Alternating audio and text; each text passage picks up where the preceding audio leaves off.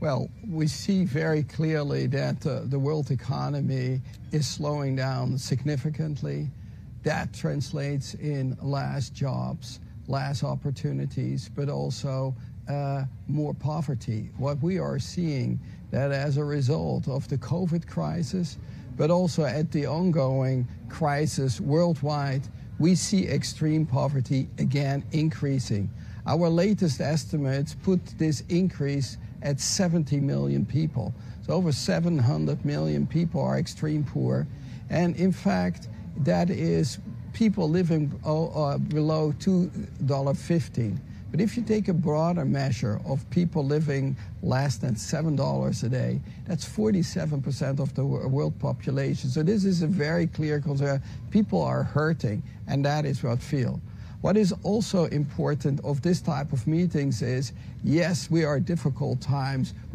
However, we are determined to act fast and decisively with support that can come from multilateral institutions like the World Bank. Particular areas of concern at the moment, either geographic or in their nature? Well, I think the clear concerns, starting with the war in Ukraine and the enormous fallout. This is a mega concern, and we need to act, and we have been acting. Secondly, we need to focus on the poorest countries, here particularly in Africa, very difficult times, as well as what we call the fragile states. They can be in the Sahel zone, it can be Afghanistan, it can be Haiti. All these countries require massive support, and here the bank has been stepping up to provide critically needed financial and technical assistance support. You talked about Ukraine. Just to circle back, we've seen a recent escalation in the attacks on Ukrainian cities by Russian cruise missiles.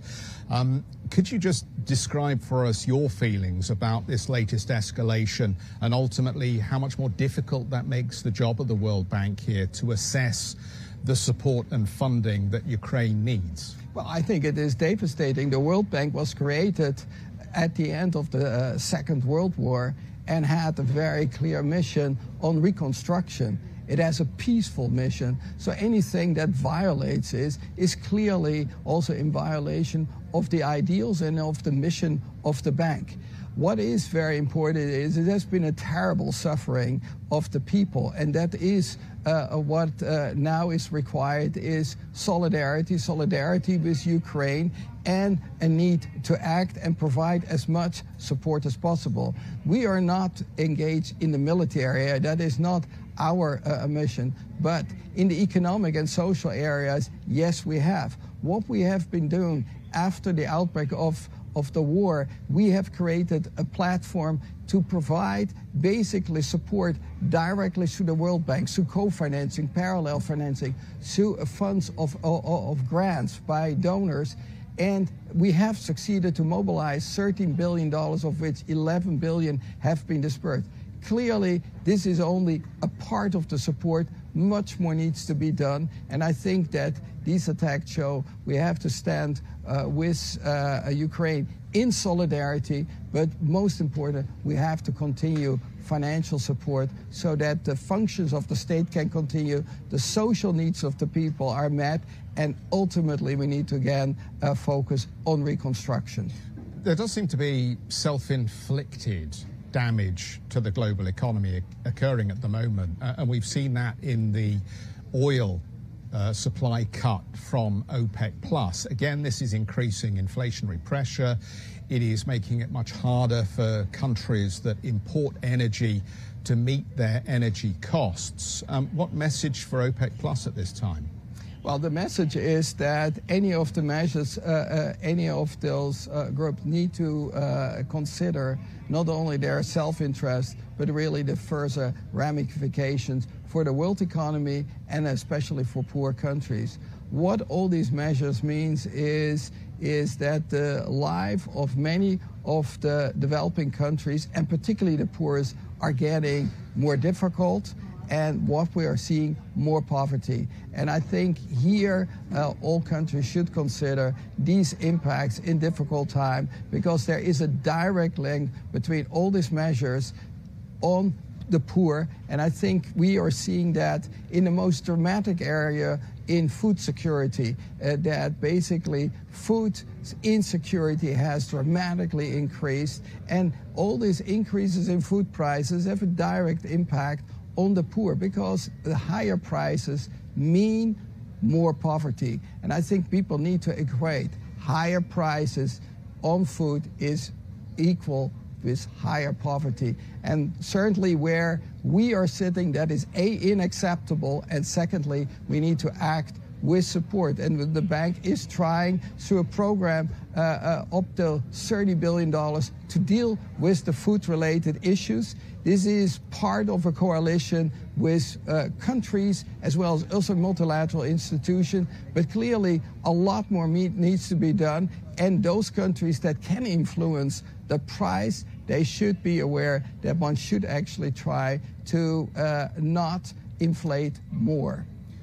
The Fed seems very clearly still to be on a path of tackling inflation through higher interest rates, but the consequences of this for anybody with debt in dollars are clear to see, and we've seen the interest servicing costs rise massively for many emerging economies at this point.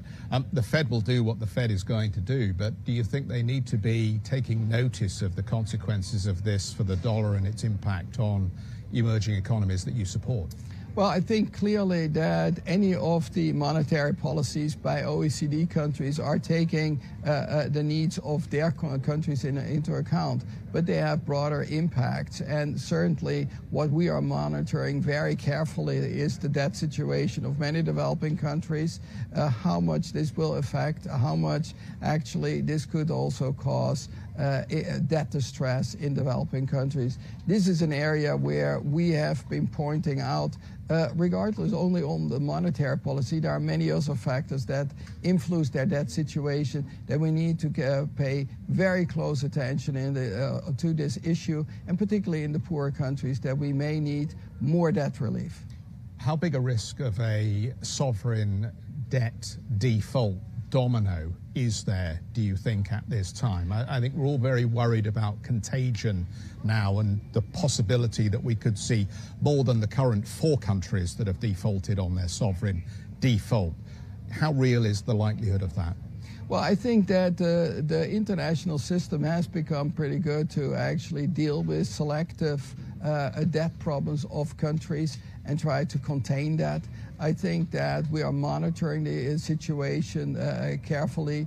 I don't think that one should speculate on a generalized default wave.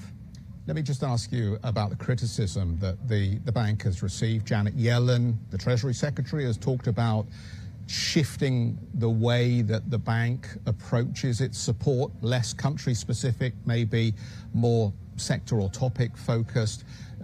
David Malpass, of course, has also had some personal criticism about his comments around climate change, and the bank has been accused of supporting the carbon industry over the last 10 years. There's a lot in there, but it clearly would indicate that there's an appetite for some reform of the organization at this point. Well, first of all, there is always a need for a robust discussion. If you are in a big development institution, you will attract criticism, suggestions. I think we should welcome this kind of robust debate. There should be, however, a couple of things clear. First, I think what Secretary Yellen has been suggesting is, I think, should be discussed. I, for once, would say I would welcome this, because we should see international organization in a dynamic manner, and there are many changes in the world economy occurring. The basic question is, how can we serve the membership in the best possible ways? And here one should not be dogmatic. They'll say, this was the way we did in the last 10 years. We cannot change. We need to change. There are new challenges. You have seen in terms of violence in the world, but also climate change that required stepped up efforts. And I think those suggestions that she is making and others are making should be welcomed as a part of the debate to make the bank sector. What is very clear in all this discussion, be it Secretary Yellen and other suggestions, what they are suggesting is that there should be a stronger World Bank, a bigger bank to respond to these global crises. I happen to agree on this, and let's have that discussion with our membership. That's important. The other part is clearly that we get criticism left and right about it. I actually think that's okay. What is important is it should be on the basis of facts. The fact is that the World Bank has massively increased, as nobody else, climate financing. We are 150% committed to the climate agenda. It is here to stay, and what we have been doing only in the last 2-3 years, since 2019, our commitments to climate finance has increased from $14 to $26 billion, and more is to come. What we think is more needs to be done. What we would like to have is that there is a broader coalition, not only on the World Bank, but the other institutions as well as bilateral, stepping up, and particularly working with developing countries. Developing countries need massive support, financial support to deal with this challenge. Take the coal exit. It will cost only in Asia $9 to $13 trillion over the next 20 years. We need to see how we can work with these countries, including finding financial solutions. We believe that we can make a significant contribution, but much more needs to be done.